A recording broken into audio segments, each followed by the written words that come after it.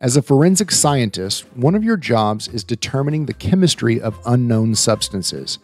The authorities have given you 3 powders that were all found at the scene of a recent break-in at a major research facility. They suspect industrial espionage might be to blame. Using your forensic skills, you've been asked to identify the 3 samples. A series of tests needs to be performed on each of the samples. These will include identifying the crystal shape using a hand lens, observing the color, determining the solubility, testing the pH, reactivity to hydrochloric acid, and color change using iodine. All tests need to be completed on each of the samples.